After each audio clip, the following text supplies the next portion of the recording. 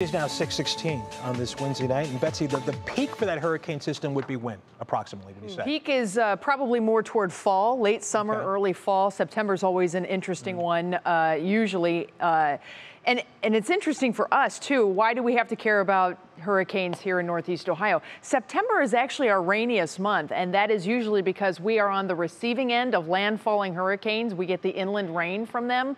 So it's always a trying time. June 1st to November 1st, that hurricane season. So we kind of nail it down into late August, and early September is the peak.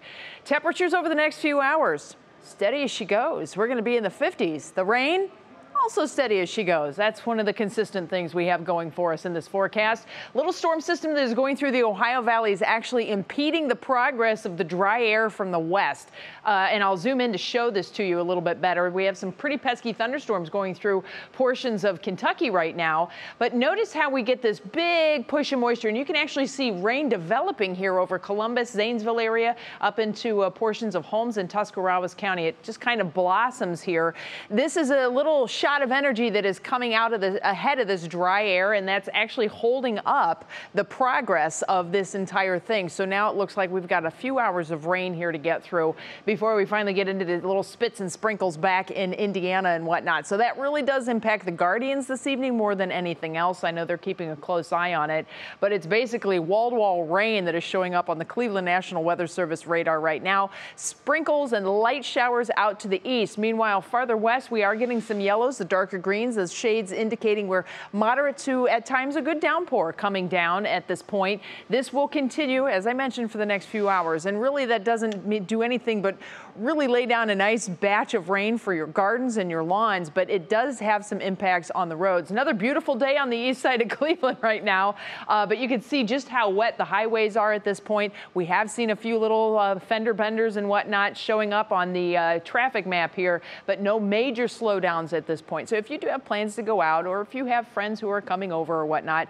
folks still to come home from work, I do think the commute, the evening commute, the tail end of it at this point, is still going fairly smoothly for us. Let's take a look at your National Designer hour-by-hour forecast now. This rain stays with us for the next few hours. It does clear out later on this evening, and then overnight tonight, we'll really start to see that rain pull out. Just a few sprinkles left by the midnight hour. Tomorrow morning, we will start with cloud cover. An isolated sprinkle can't be completely ruled out, but I think most of us will be dry.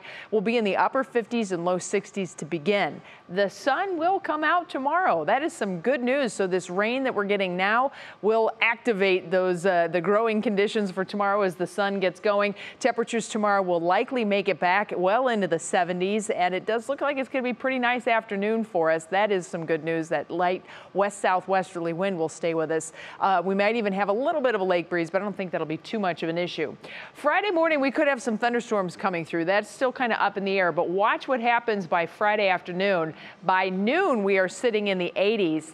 And we are going to be feeling the heat, upper 80s to right around 90 degrees on Friday, the humidity going up too.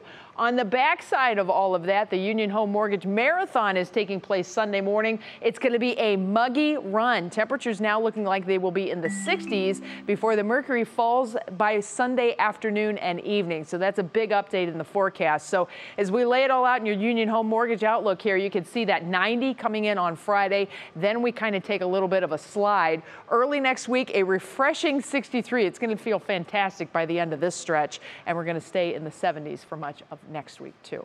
Russ? Betsy Kling invoking Broadway shows in her forecast tonight. The sun will come out tomorrow. I'm going to do some tap dancing later on. Oh, okay. I'll give some clinics if you need any help. Thank you.